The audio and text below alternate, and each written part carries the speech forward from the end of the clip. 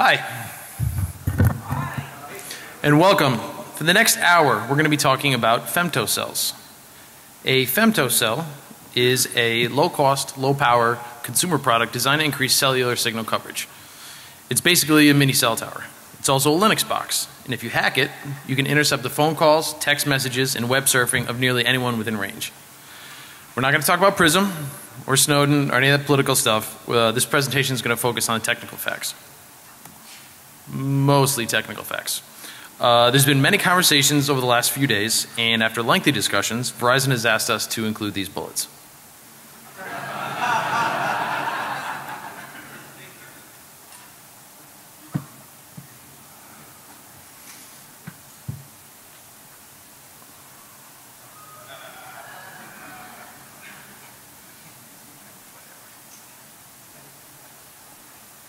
And moving on.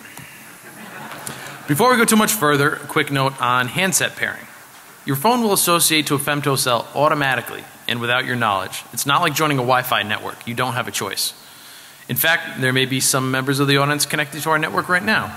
Those signs out front are not just for show. You might want to put your phone in airplane mode. And one more thing. This research has everything to do with the tower and very little to do with the actual phone. We don't break or alter anything on your phone, at least not yet. We also want to clearly state before we go too much further that the vendor has addressed the vulnerabilities that we use to get root on the device. We originally disclosed to the vendor just about 8 months ago, and they worked very quickly over Christmas to release a patch. It bears mentioning that the security issues we'll be discussing apply to more than just one carrier. And as you all know, nothing is 100% secure, and we do have some architectural concerns related to femtocells. And this should come as no surprise to you, but we're not the first people to have these concerns. As you can see, research has been popping femtocells since at least 2010. The latest example was here in Las Vegas at Black Hat in 2011, where a group of hackers owned the crap out of a femtocell from a French carrier. Prior to them, the hacker's choice picked on a Vodafone box. We also want to mention that RSAXVC and Doug Kelly and their teardown hacking of the same model femtocell was very helpful to us during our earlier testing. As it turns out, someone looked at these things and didn't immediately think, let's use this for evil. A team from LMG Security will be presenting a talk using the same model femtocell as a cellular IDS, and I believe that happens tomorrow. So we're going to cover some similar topics, but on a carrier that affects 1 in 3 Americans. To the best of our knowledge, no one has publicly presented an attack on a femtocell on a North American CDMA carrier. If you haven't figured it out yet, we're talking about Verizon. By the numbers, we're talking roughly 300 million people in the US and roughly 100 million Verizon subscribers. I'm really not that good at math, but if my calculations are correct, that's about 1/3 of the country. We will, hopefully, demonstrate how we can record and listen to phone calls, text messages, picture messages, and data. We even perform active man-in-the-middle attacks on data connections as well as SSL stripping, and if that weren't enough, we throw in some cloning fraud for good measure. So to break it down further, we will discuss how we obtained access to the femtocell, what we did once we got on it, the custom code we wrote to get the traffic we wanted, and our thoughts on how to fix these things. For those of you that may not be familiar with the femtocell architecture, here's a high-level diagram. Your phone connects to the femtocell over cellular radio. In this case, it happens to be CDMA. The femtocell then uses a broadband internet connection to create an IPsec tunnel back to the carrier's internal network. Verizon currently has 2 models of consumer-grade femtocells, the SCS26UC4 and the SCS2U01. The UC4 was released in early 2009 and only supports 3 simultaneous users at 1x speeds. The 2U01 was released in late 2010 and supports 6 simultaneous users at 3G speeds. We were able to root both of these devices, but we created most of our proof of concept code on the 2U01 because it's newer, faster, and better looking. As we were doing some high-level due diligence, we discovered that Sprint has a femtocell too. As it turns out, both Verizon models and one Sprint model are made by the same manufacturer, Samsung. We really didn't have that much time to do a ton of testing on the Sprint model, but the one on the left is very similar to the UC4 and is vulnerable to similar attacks. However, we are told that Sprint is end-of-lifing this model of femtocell next month and replacing it with a newer model. We took a quick look at this newer model and we can say it's not vulnerable to the exact same attacks. So let's talk about the femtocell we spent most of our time on. The 2U01 has an ARM processor, 1 NAND flash memory, and a lattice FPGA, which we assume is for digital signal processing. Externally, it's got a GPS antenna, a CDMA antenna, as well as Ethernet and HDMI ports. I know what you're thinking. Did he just say HDMI port? Yes, I did. It's a little tough to make out in this picture, but on the bottom of this device, hidden under a rubber plug, is an HDMI port. So we knew it couldn't possibly be used for video, so we figured it has to be a console port, and we were right. Why is it HDMI? We don't really know, but I do know that Samsung makes a crap load of TVs. So, how does one connect to an HDMI console port? Well, you cut an HDMI cable in half, you stick it on a USB FTDI cable, and you use a company branded pen to protect the connection because you're really not that good at soldering. We really have to thank RSAXVC and Doug Kelly for figuring this one out. One more thing, I'd like to talk briefly about the range of this thing since it's a question we get quite a lot. The device documentation states that a phone must be within 15 feet to register to the femtocell and must stay within approximately 40 feet to stay connected, but in reality it depends. Your phone will connect to the tower that's got the strongest signal. So if you're in an area with very good cell coverage, the real towers tend to drown out this small base station. We think there's some tweaking that can be done in the software to boost the signal, but probably the easiest thing to do is just buy a big ass amplified antenna. Of course, if you're in an area where you actually need something like this, then we imagine the capture range will probably be pretty good. We did purchase an aftermarket directional antenna, mostly because we want to minimize the number of phones that we capture, and this antenna creates a nice tight cone. Alright, so I wasn't entirely truthful. One last mention of the older model femtocell. On the UC4, you could get root by interrupting the boot process, but that was patched a while ago and is fixed in the 2U01, so we had to find our own way in. On the newer model, we found that we could abort the boot process using the magic sysrec key, which drops you to a prompt where you can log in as root. Because we're interrupting the boot process before the device is fully functional, we then had to manually run some startup scripts. Once at the proper run level, the device will start custom UBI cell binaries and connect the device to the carrier's network. And as we mentioned, these techniques will no longer get you root on a patched device, but they're pretty handy and could probably come in, will probably be very useful when testing other embedded devices. So, now that we've established a presence on a mini cell tower, let's poke around this device and see what we can see. The 2U01 runs a customized version of Monte Vista Linux 5, kernel version 2618. It includes a very stripped down Linux system, a few device drivers, and proprietary software to control its operation as a base station. It also includes Authentic's QuickSec VPN client, which is packaged as a kernel module, and I'll get more into that later. So this is great. We're root, but it's a pretty bare bones Linux system and there's not too many helpful commands available. There's no text editor. If you started a long running command, you can't control C to kill it, stuff like that. It's very annoying.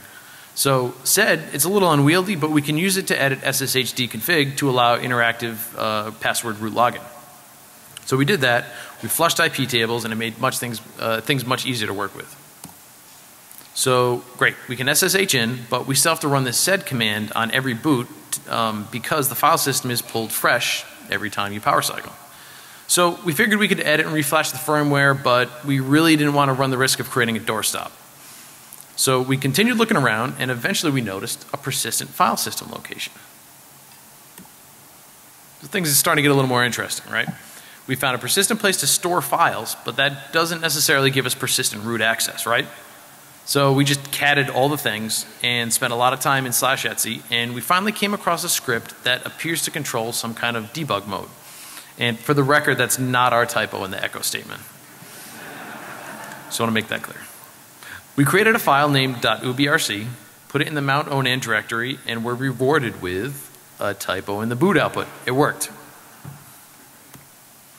More importantly, since this .ubrc file gets executed on startup, we can put our own commands in there and they'll be executed by root every time the unit boots. So it's an incredible time saver. We use it to patch SSHD, flush IP tables, and then drop us in a root shell automatically. So we overcame the next hurdle. We now have persistent root access, so let's get some packets and do some eavesdropping. Should be easy, right? We'll just run TCP dump on the tunnel interface and nothing. All we see are encrypted IPsec packets everywhere. Like, what the hell? So it turns out that QuickSec is implemented as a NetFilter kernel module. It steals the packets before they ever hit a regular network interface, does encryption decryption, and sends the traffic so you can't see anything good using a normal packet capture utility like TCP dump. So, seems like the fun is over. Now what? Well, luckily, it's all just engineering, and with that, I'll turn it over to Tom. That's a pretty good representation of how the programming worked on this project. So setting up the, certainly not the good looks. So setting up the cross compilation environment for this was a real pain in the neck, but that's why we have interns. Sorry, Andrew. We were finally able to find the right version of the Monte Vista Linux toolchain, and then we could compile our code against that to make binaries and kernel modules that would run on the Femtocell. So we figured out that we needed to write our kernel module and insert it in such a way we'd be able to copy the packets before they were encrypted going out and after they were decrypted on the way in. Took a little trial and error, but with that module loaded, we can pass the packets out to userland for logging to a PCAP. So with that hurdle over, we can go after the fun stuff. So we've got some plain text packets, but it's a mess. Wireshark doesn't really parse much that helps us, and the ports shown are completely foreign. We can surmise that a phone call generates lots of small UDP packets, as any VoIP protocol will do, but who's talking to who and where's the audio? We could tell Wireshark to interpret the data as RTP, which gets us a small step closer, but as you can see circled here, the RTP payload type is in the dynamic range. And according to the spec, dynamic is code for do whatever you want and don't expect to interoperate with anybody. So we had to try and figure out what type of codec we were dealing with, which we did by downloading every single RFC and grepping through them en masse for codecs whose frame sizes matched what we saw. And we eventually found one we thought it might be, EVRC. Now, EVRC is one of those random cellular codecs that no media player implements, so we couldn't just pop it into VLC.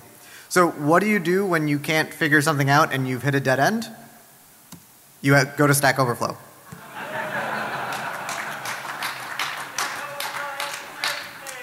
But this had already been asked and received no answers. So here's the real secret of productive hackers. It's not asking questions on Stack Overflow, it's bountying questions on Stack Overflow. So what we got was a link to the actual reference implementation of EVRC that was published by the 3GPP2 multi-carrier working group thingy. And it took some endian and byte fiddling, but after passing it through the reference implementation and the Linux utility socks, we were able to get some audio out of it. And with that, let's hopefully go for the live voice demo.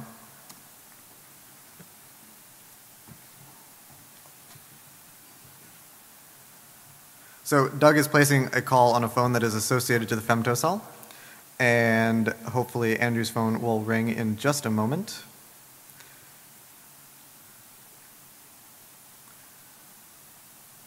Hello.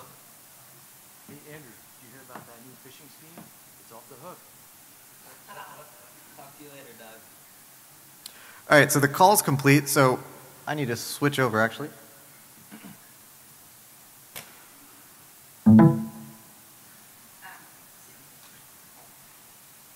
Okay, so Andrew is going to pull it off of the Femtocell and pass it through the. Boy, I hope this works. So that was before the call was placed. Did you know your mic was active then? Now it's ringing. Hello. Hey, Andrew, did you hear about that new phishing scheme? It's off the hook. Talk to you later, Doug. And there's live voice interception.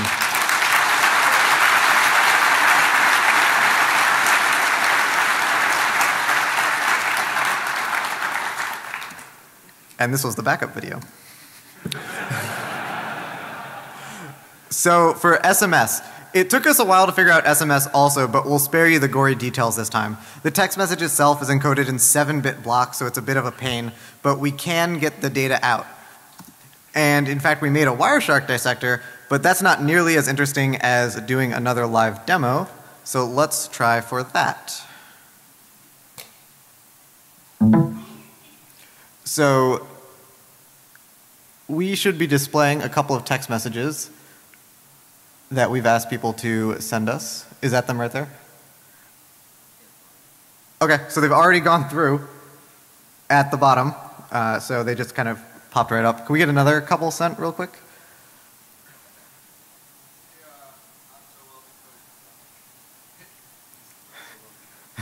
There are a lot of encoding formats for SMS, and we don't parse all of them. Okay, there's a couple more. All right, so that's SMS.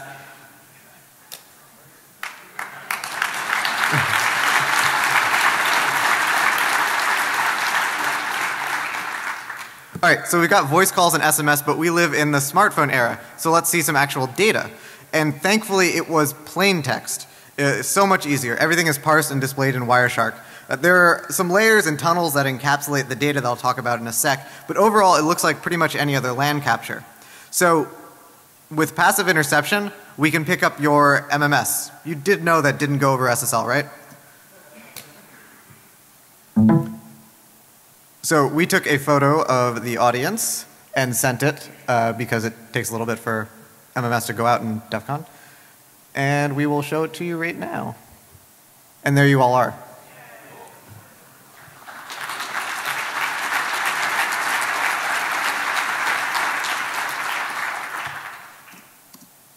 Okay, so we can view all the plain text. Passive interception is done and working. Let's do some active attacks. And the easiest thing to do with data is to drop it on the floor. Now, there's a lot of debate about how iMessage works, just how secure it is. But what's certain is that it uses SSL to talk home to Apple. So we can't see those messages with passive interception. But if you block the SSL connection back home to Apple, iMessage fails over to SMS. And SMS is plain text, and we can see that just fine. Okay, so it is plain text, but it's encapsulated all up and down. If we're lucky, it's a fairly nice encapsulation that Wireshark will handle for us. If we're unlucky, the normal IP, TCP, and HTTP that you're used to gets encoded and then split across GRE packets. And this is what it looks like when you're unlucky. In the lower right, you can see some normal HTTP, and the bytes in front of that are the IP and TCP headers. But that's actually the data section of the upper left-hand inset. And then if you can read the Wireshark part, there's these PPP fragments. That's the IP fragment split across multiple GRE frames. So our goal is to edit a web page in the simplest way possible. And changing anything in HTTP means changing the TCP checksum. And since we're encapsulated in PPP, changing anything also means changing the PPP checksum. TCP checksum is at the beginning, PPP checksum is at the end, and the frames might be out of order. So it's going to be a little tricky. The first thing we tried doing was doing it inline in the kernel. Really quickly, we figured out that the carrier has a transparent proxy on all your web browsing on your phone. Let me repeat that. Verizon has a transparent proxy on all the web browsing on your phone. It's kind of creepy doing this without your knowledge, but frankly, we weren't really surprised. One of the things that they do with this transparent proxy is apply HTTP compression to anything that doesn't already have it, which makes sense because HTTP compression does actually speed things up. We didn't detect any SSL man-in-the-middling or JavaScript injection, and I don't think that Verizon is alone or the only carrier doing this. But nonetheless, it's there, and from a technical standpoint, we had to work around it. And we tried disabling the compression, but no dice.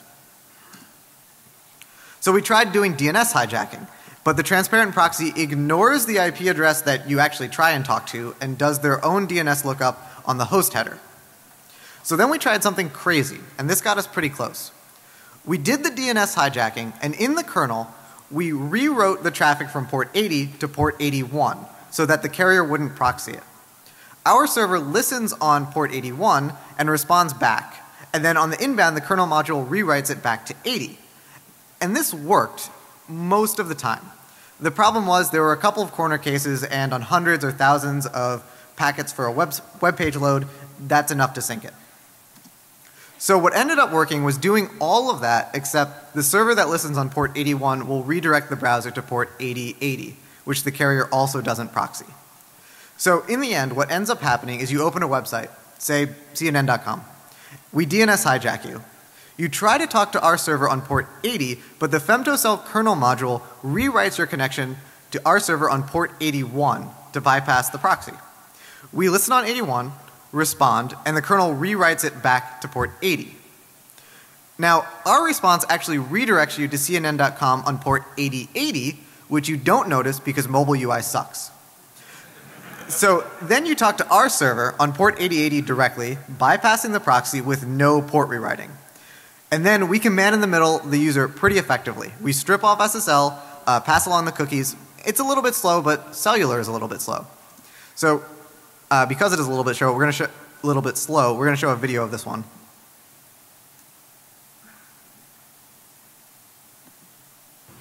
Okay, so in the bottom right-hand corner, we are typing in a bank, wellsfargo.com. In the lower left-hand corner, you can see the resource loads. So a couple from Google, and then we'll start seeing the Wells Fargo resources. In the upper left-hand is where the username and password will show up. So there's Wells Fargo, and we're going to click on sign in.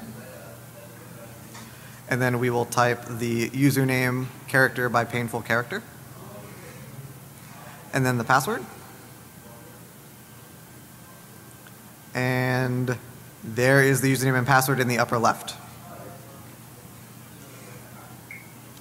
All right, so that is data middling. And with that, I'll turn it back over to Doug.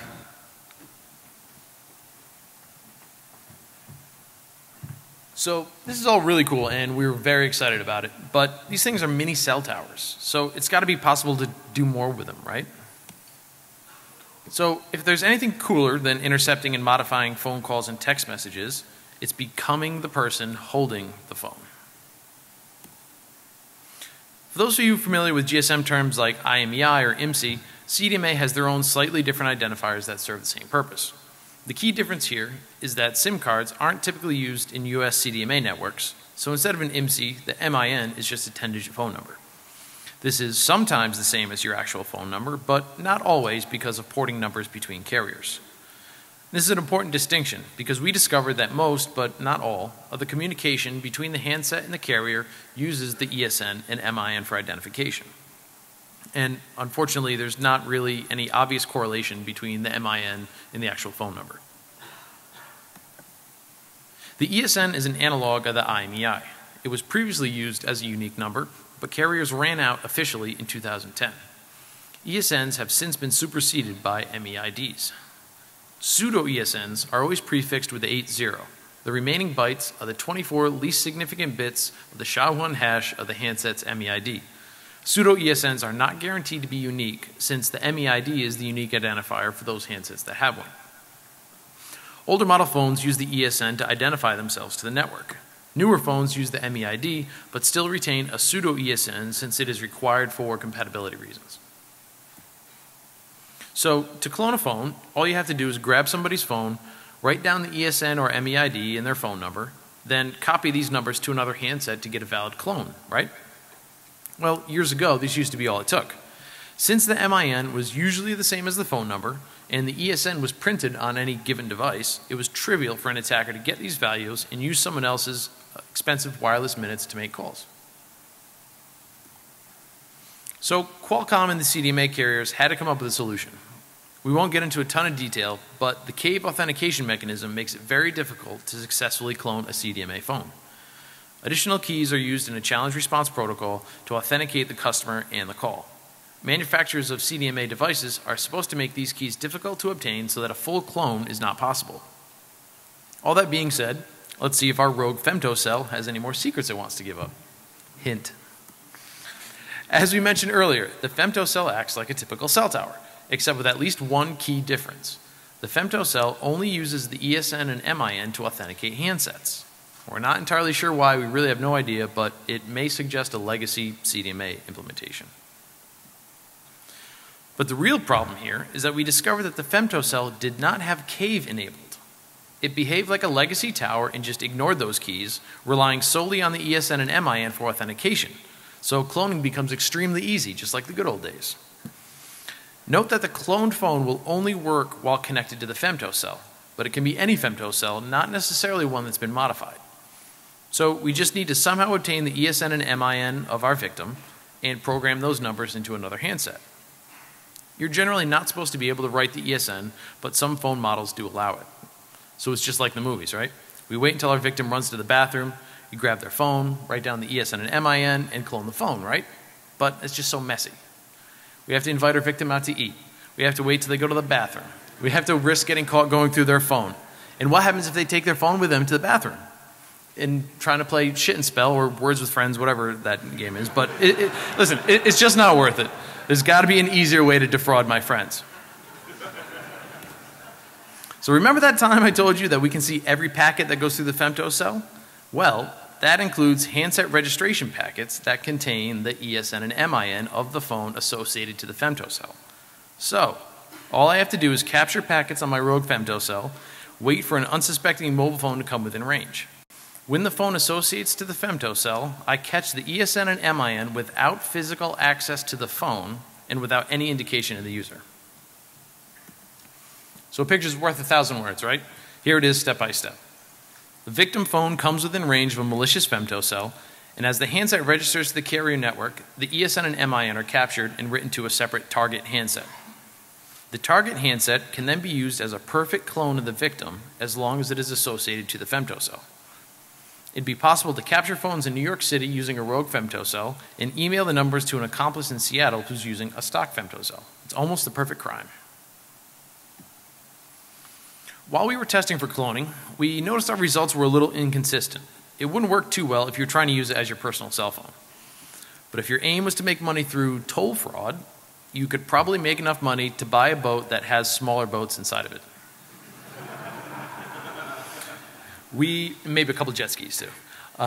We suspect our problems may have something to do with the relative signal strength of neighboring cell towers, as we saw slightly different results when testing in an urban environment as opposed to a more rural one. But the short answer is we just don't know. So we tested cloning with voice, SMS, and data. And some of the results were expected and some were not. But probably the most interesting thing we saw was the not quite three-way call. So I'm going to describe a few scenarios over the next few slides, and the following definitions will be helpful. Our victim is the person with the shiny new iPhone whose phone that we want to clone. The target is the bad guy running this old crappy flip phone, and that's been modified to act like a copy or clone of the victim phone. So the easiest scenario is if the victim's phone is turned off, jammed, otherwise not connected to any cell towers. Everything works as expected, there's no issues with service, you've got an exact working copy of the victim's phone for all intents and purposes. So when both phones are associated to the same Femtocell, we noticed a few different things. Of course, the cloned phone, the target, must be associated to the Femtocell in order to work properly. It is only possible to place outgoing calls one at a time. No matter which phone initiates the outgoing call, any subsequent call placed will force that call to drop. It doesn't matter which phone is which, either the victim or the target can cause each other to drop calls. We didn't notice any issues with outgoing text messages, and for incoming SMS, the usual behavior seemed to be that both phones would get the text message. So with incoming calls, sometimes one of two behaviors is possible. The first is that only one of the two phones rings. It could be the victim or the target, it doesn't matter. Other times, both phones will ring at the same time. The phone that picks up the call first usually wins, which means it gets to stay on the call. But the coolest part is that sometimes, if the two phones answered within a few seconds of each other, we got what we're calling a 2.5-way call. So what would happen is both the target and the victim phones would connect, and each would be able to hear the inbound caller, but not each other. So the eavesdropping scenario here is pretty clear. The bad guy can clone a phone, and as soon as an incoming call comes in, picks up the call, mutes his mic, and can hear everything said by the incoming caller. In our second scenario, the target is associated to the Femtocell as required, but the victim is out and about connected to an actual cell tower. The phone that gets the incoming call appears to depend on which phone has had more recent communication with the carrier network, like a call or a text message. We couldn't reproduce the 2.5-way call since both phones never rang at the same time. SMS was pretty similar. We never got an SMS on both phones at the same time. So outgoing calls are a little more interesting. So let's say the target, the cloned phone, is on an active phone call. This works fine until our unsuspecting victim places an outgoing call to another party.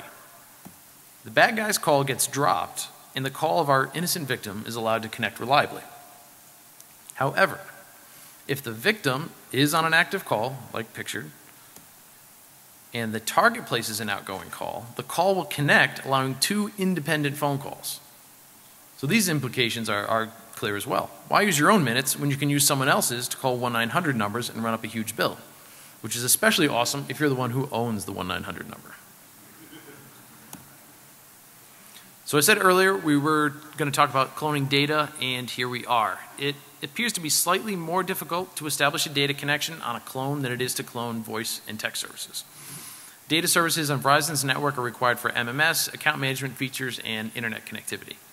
Long story short, the carrier network requires more numerical identifiers for data connection than for voice and SMS. We're not saying it's impossible, but it's just more difficult. We didn't really dig too deep into it. So we have a video to demonstrate a 2.5-way call. Whoops. Maybe not. Okay. There we go. All right, so that's me making a phone call to a single number. Both phones are ringing. The victim phone is the one on the left, and the target is the one on the right. And we're going to fast forward obnoxiously. Both calls get answered, both calls connect and stay connected. And now we're going to do some very sophisticated voice testing. Stand by. To prove that the 2 calls are connected. Oh, there it is. Hello? Just saw an inside secret to phone testers. It's very, very technical if you I'll handle that. All right, and so that's that. So we mentioned this at the beginning, but this issue was resolved by Verizon on the back end many months ago, and which is great because authentication should be checked on the internal network that the carriers control, not on the small box that they don't. And with that, I'll turn it back over to the code, Tom.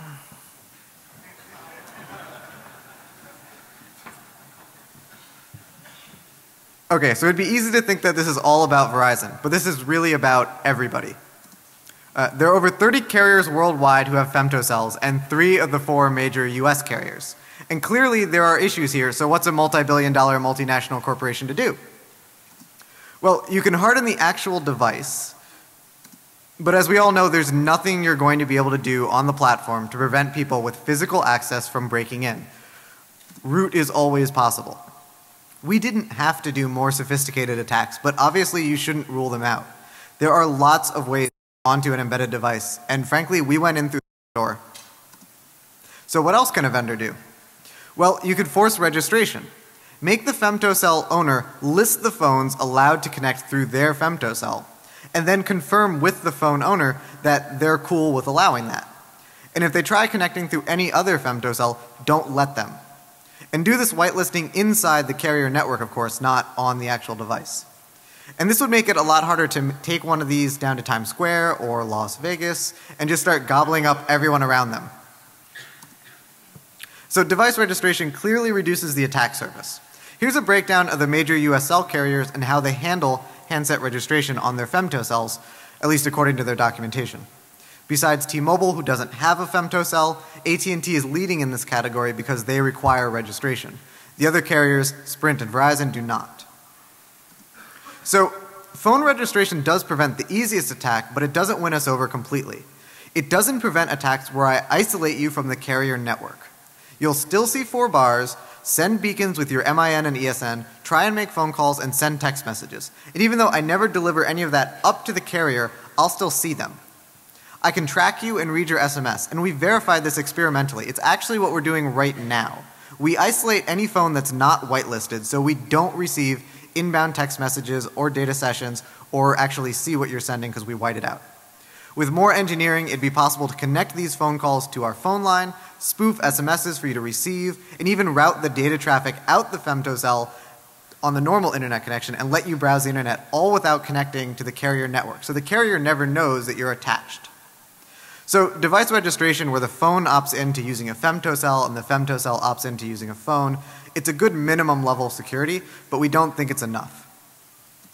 Really what you should be doing is ditching them altogether. You guys know that there will be bugs in everything, but that said, we like Wi-Fi calling.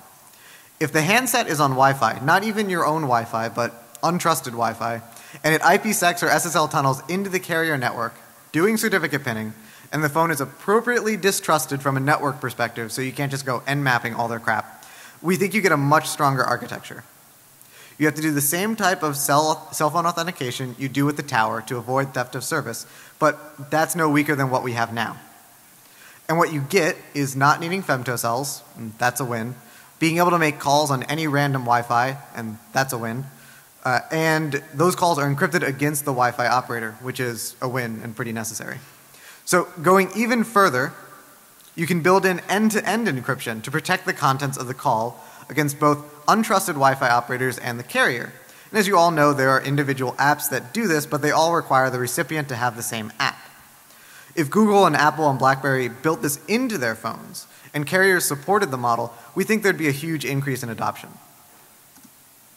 So I was just talking about this, but let's sum up and present a couple of other band-aids that you can try. Hardening the femtocells is due diligence, but ultimately a losing proposition. Requiring registration prevents untargeted attacks to some degree. But long term, we're pretty nervous about giving random people, like yourselves, small cell phone towers and just hoping you don't break into them. Now, can you tell if you're connected to a femtocell?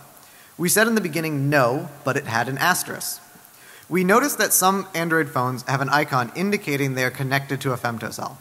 Now, this was only in phones that Verizon had modified. It's not in the Android source or any stock or flashed ROMs. An iPhone, for the record, has no visual indicator at all. There's a short beep at the beginning of phone calls, but it's really easy to miss, and you have to make a phone call. But somehow, these Android phones were detecting femtocells and showing an icon. So we reverse engineered that, and then we're halfway done with our own app, the Femto Catcher. So we noticed that the network ID indicates if it's a femtocell. And although it's possible to lie about that, we didn't really investigate how hard it would be. So using this, we can write a tool to put a phone into airplane mode when it detects itself being connected to a femtocell. Now, to be clear, we're not marketing this widely or to your extended family. We're building this because we want it. We would rather not have service than be connected to one of these, especially at DEF CON. And we're going to be sharing it because we thought that you folks in this room might also want that option. And this is going to be available soon. We have a few kinks to work out. We have to thank Mira Thambaretti a lot for pretty much doing all the work on this. So what else can you do proactively? Well, you can encrypt what you do on your phone, and there are a multitude of free and paid apps to do so, if you can convince your communication partner to use the same app. So, what else can you do if you root this or another femtocell and you are operating a small cell tower? Well, there's WAP. WAP is basically web browsing for flip phones. It uses custom protocols, it's heavily proxied, it does SSL middling, whether they tell you that or not. I'm looking at you, Nokia. And you might think that WAP is dead, right? But it's actually used by a couple billion people in the developing world. And smartphone manufacturers and carriers are still developing and investing heavily in it. So we think it's a worthwhile research target. And of course, there's that binary blob that has complete control over your entire phone that nobody's been able to inspect in any straightforward way, at least not that we can actually see the results of. You could totally fuzz the baseband with a femtocell, and it'd probably let you get a little bit deeper into any carrier-specific stuff that they're doing than just using a general software-defined radio. And since the device makes a VPN into the carrier network, you can poke around inside of their network. You can look at attacking other femtocells from your femtocell, or look at the carrier's network itself. And the talk from 2 years ago at Black Hat did this with fantastic results. They were actually able to wiretap not just their femtocell, but every single femtocell that was on the French carrier. And that's a little bit farther than we wanted to go without permission from the carrier.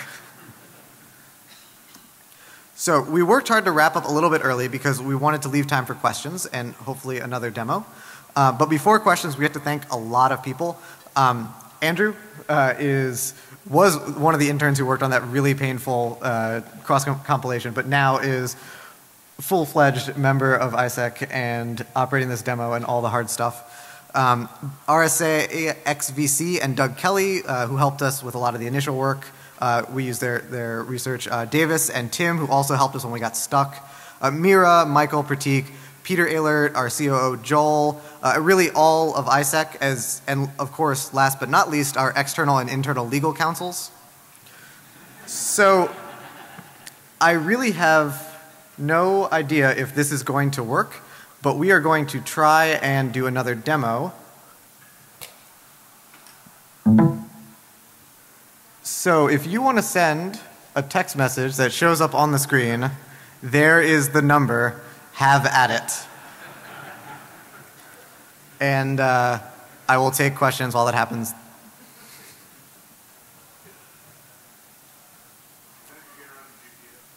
How did we get around the GPS? So the device needs a GPS signal. Just a long GPS cable will work.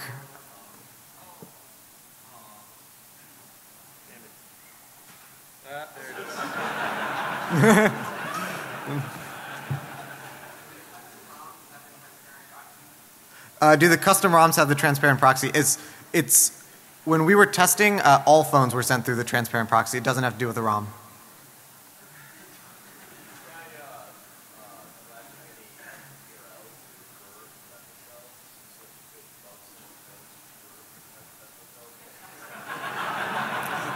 The question was, did we try flashing a phone to prefer femtocells? We were waiting for that. So the question was, did we try flashing a ROM to prefer femtocells to wiretap people more easily? No, we did not. Custom PRL. We looked into it, but we didn't get any success.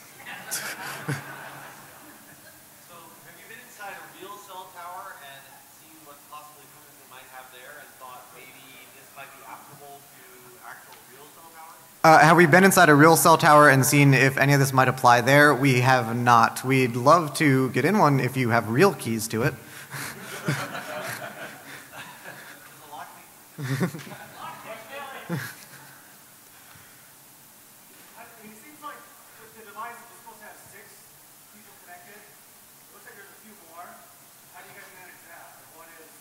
So the device allows up to 6. I don't think we have more than 6.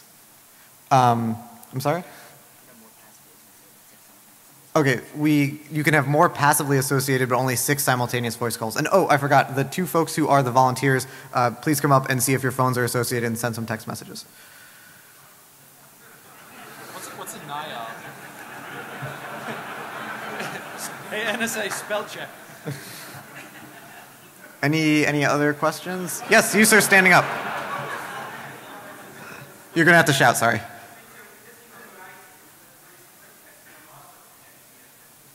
Would a Sprint device also connect to our femtocell? We don't believe so. And yeah, if anyone has a Sprint device. We don't believe so, and really, like, we just created our proof of concept code on Verizon. This is applicable to like most femtocells.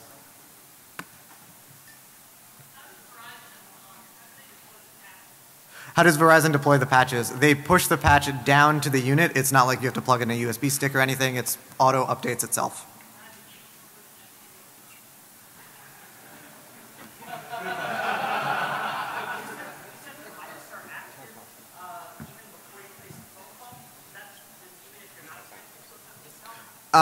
The question was, the mics are active before you place a phone call. Is that the truth even if you're not connected to a femtocell? I don't know.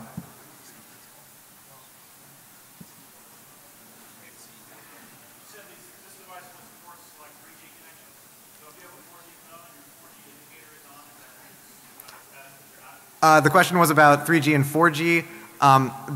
In our testing, our experience was that if you have a 4G data connection, we won't see your data, but we will see your SMS and your phone calls.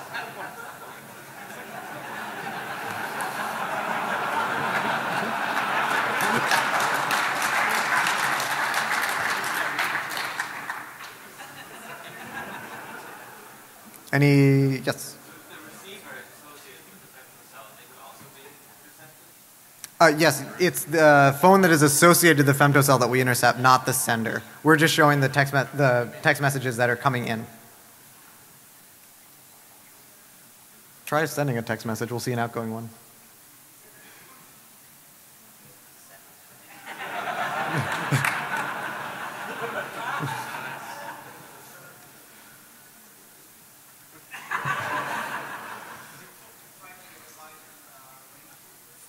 I'm sorry.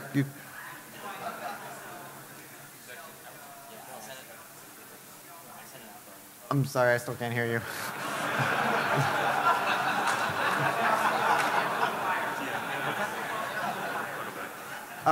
I think something about a signal amplifier. We have an external antenna, a directional one. You could certainly hook up more antennas, powered antennas. We didn't really try. We were trying to minimize the number of phones we were getting.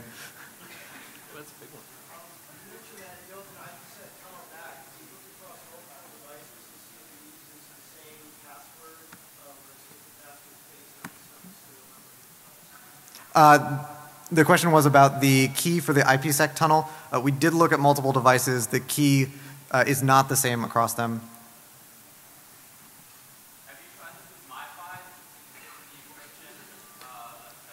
Have we tried this with MiFi? We have not tried getting a MiFi device onto it. Question? So have you found out what the software process is for us to be able to push updates and disable it, presumably with your device here? We did look at that a little bit.